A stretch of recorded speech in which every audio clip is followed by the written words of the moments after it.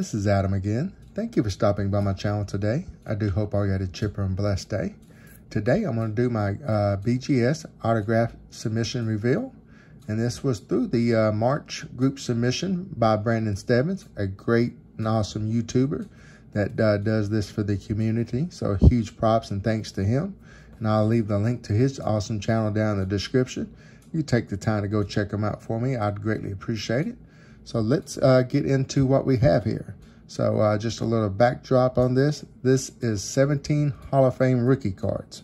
So my mindset is I love collecting Hall of Fame rookie cards, but I also like collecting Hall of Fame autographs. So what's better than either one of those is Hall of Fame rookie cards with autographs. And I got 17 of these bad boys here. So let's get to sharing and showing these beauties out. Alrighty, and the last tidbit about all these autographs is I got all these beauties through the mail. So yes, this beautiful 1971 Topps Burt Blyleven and all these others was through the mail autographs. I sent the cards out with the appropriate fees and got them back. So like this Burt Blyleven was a $20 fee plus the card, and bam, Hall of Fame rookie card with the autograph. Now I do have a raw version of this card with the autograph on it as well. So I will be doing a giveaway here soon, my 755 subscriber giveaway. If you'd be interested in winning that, plus some other really cool prizes, please check out that video to come. All right, the next return through the mail autograph style, authenticated now, is Mr. Wade Boggs. His fee is $10 per now, and got him on the beautiful 83 Topps rookie card. Love the chicken man. This dude could hit the ball, one of the best hitters of all time. The next return is going to be probably my most scariest TTM that I've ever done before, Mr. Steve Carlton. This card is not a cheap card, and I didn't want to lose it. So I was pretty nervous about sending this off, but I wanted it really bad autograph. So I did sit there and gamble and got that beauty back, the 1965 Topps Rookie Stars. And he's $45 through a private signer. You know, $45 for that card. I sat there and said yes. This next one is going to be Mr. Andre Dawson. Got him on the beautiful 4-player rookie card here, though. And he is $10 per. Got him on this 77 Topps. Love it, love it. Thank you, Mr. Hawk. One of my favorite players growing up to watch, him and Rhino. It was very fun to watch those Cubs play. This next one is Dennis Eckersley on the 1976 Topps, and I just loved watching those A's. And you had the Bash brothers, and then you had him and Stewart and some of the other pitchers on that squad to sit there, and love that team. Storm Davis and some other ones too, Bob Welch and so on and so forth. Love that A's team back in the day. The next one is going to be Mr. Riley Fingers on the 69 Topps. Riley Fingers without the mustache, so that's a pretty cool picture. Everybody looks at it, so they say, where's the mustache? All right, this next one is going to be Goose Gossage. And what's nuts or crazy is this guy will sign free as long as you only send one per.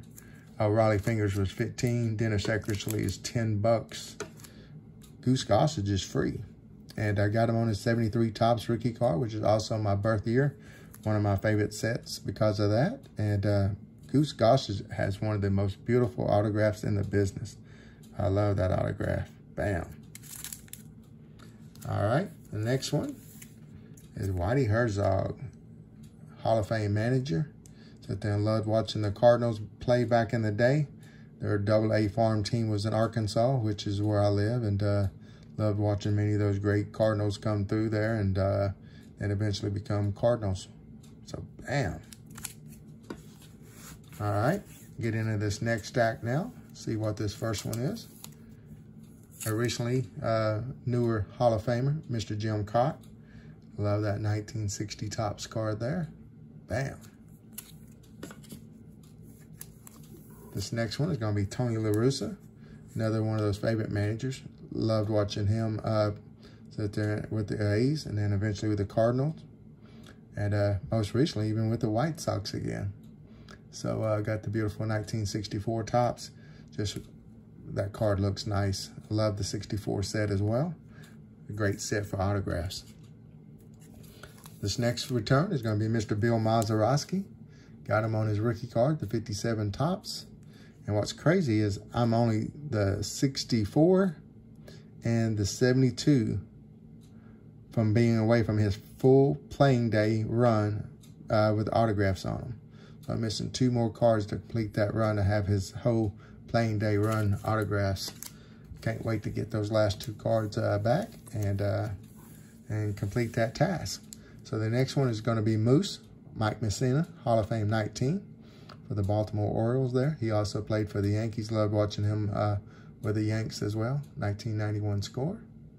Boom. That's probably my favorite rookie card of his. I do have his other rookie cards as well autographed, but I just love the colors in that one and the first round draft pick logo up there. So that's my favorite rookie card of his. This next one is going to be Jim Palmer.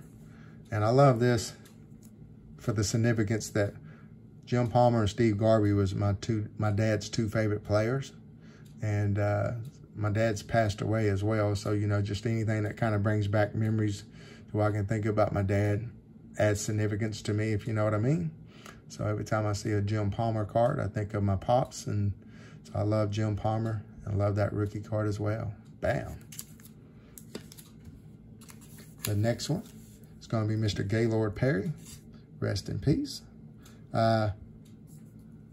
Perry didn't do me a very solid. That card was mint right there. And he decided to allow something sticky to get on it. And then it sat there and stuck to the whatchamacallit and got tore or whatnot. And wasn't happy about it. But I was always sitting there telling myself I was going to try to find another one of these cards. And sent him back out to him, but never got the chance before he passed away. But I did get like a reprint version of this card. It looks pretty nice. I do have that in my collection, I guess, as a token, but got Mr. Gaylord Perry. Great, great picture. This next return is Mr. Rhino. Got him on the OPC. Love the OPC set. Makes it a little bit more rare and whatnot, and I just love that, like tops too, but you know, it's pretty cool. Sit there and, of course, going back to the Hawk. Great duo those 2 were on the Cubbies. Loved watching him. One of the greatest second basemen of all time. This next one is going to be underrated Hall of Famer, Mr. Lee Smith. Was a beast at closing and very deserving of being a Hall of Famer on this beautiful 82 tops. All right, we made it to the last card. Do you think you know who it is? Got to be at least somebody with the name Smith or later in the alphabet. Who's it going to be? Larry Walker. And boom, got him on the beautiful 1990 Donruss. Now, he will inscribe it unless you sit there and send, I think, a $25 fee, and then he won't. But he also at least always inscribes it with his Hall of Fame year as well, so that's pretty cool. And how fitting, I'm stopping on a 1990 Donruss in honor of Brandon Stebbins. He's trying to complete this whole set autographed, and I think he's down to not very many left to complete that set. That's pretty nuts. He's got all of them autographed nearly already. Probably going to be able to complete the set someday too, and that's a milestone. So congrats on that, Brandon. Thank you once again for this awesome submission that you did for the community. Hopefully y'all enjoyed the show. I know it's going to be hard to maybe pick out 1 or 2 of your favorites, but if you do, please let me know down in the chat. Do appreciate y'all watching this video. Please take care and stay chipper, and we'll see you on the next video. Bye now.